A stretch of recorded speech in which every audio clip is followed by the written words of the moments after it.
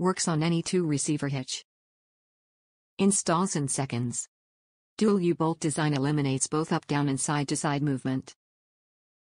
No more rattling sound coming from your receiver hitch. Eliminate the excess movement between the receiver hitch and the ball mount, tow bar or drop/rise receiver with the Hitch Immobilizer. Top reviews from the United States. Glad I had it for my trip. It installed easily with a 9/16 ratchet. I used a long socket, might not have needed it.